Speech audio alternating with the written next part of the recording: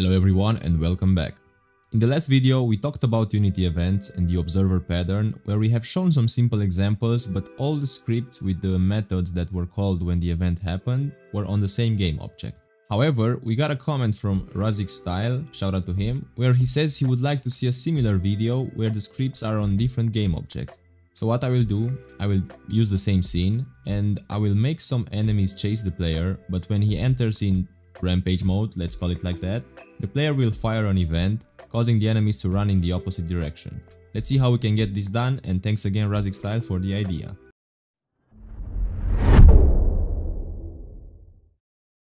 First, let's set up the way that the player will enter in rampage mode, and we'll achieve this using a trigger, so let's create it. I'm going to use this shield that I have from this RPG Monster asset pack, but you can use whatever you like, and we are going to add a collider to it and set it to isTrigger. Remember, to activate a trigger when two objects collide, both objects need a collider and one has to be set to isTrigger, and at least one object needs a rigid body component, which we have on the player. After that, let's create a new tag for this shield and call it Rampage. Also, don't forget to assign it, and we're done with the Rampage item. Now we can create the event. Let's make a new script for the player and call it Rampage mode, and in here let's set the event. And as we did in the last video, we are going to use a public event action, and I noticed that in the last video I have not explained what the event keyword does. So it essentially makes the code outside the class only be able to add or remove the delegate instances, while only allowing code within the class itself to invoke it. So basically it's protecting your code. Moving on, we also need to put the keyword static in here, which makes this event accessible from anywhere and does not require any object for access. Let's call this action entering rampage mode.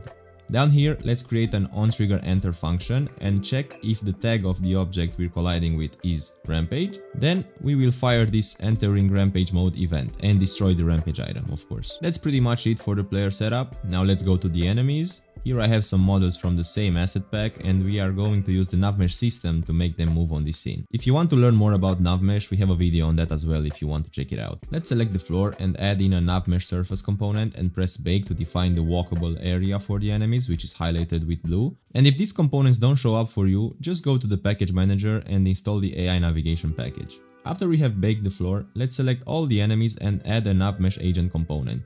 Let's set their speed to 5 and create a new script for them called attackPlayer.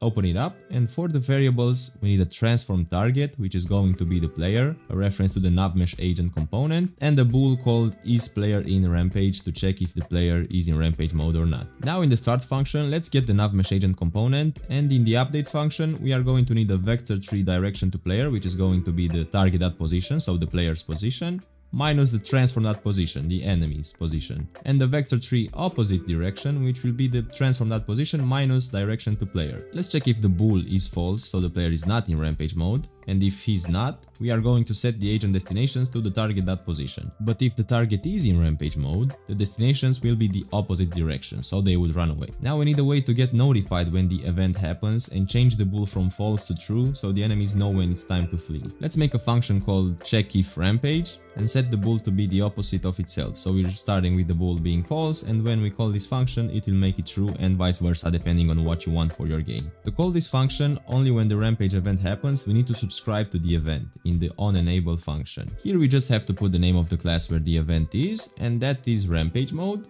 dot the event name, and using the += syntax we can put the name of the function that we want to call when the event happens, without the parentheses. Now let's also make an onDisable functions where we unsubscribe from the event using the -= syntax, so we don't get errors if the object gets disabled or destroyed and it's still subscribed. That should be it. Let's save and go back in Unity and assign the player transform in the enemy scripts, and let's see what happens. As you can see, they are very excited to fight me, but when I enter rampage mode, all the excitement has left and now they are running for their lives. Everything works as intended, and using this method we avoided tight coupling, so the enemies don't know about the rampage mode class, they are only getting told what to do when the event happens. So this is it, we made it to the end. I hope this video is going to help you in making the best systems out there. Again, if you have any feedback or video ideas that you want to see, don't hesitate to let me know in the comments. Don't forget to also like and subscribe, and until next time, peace.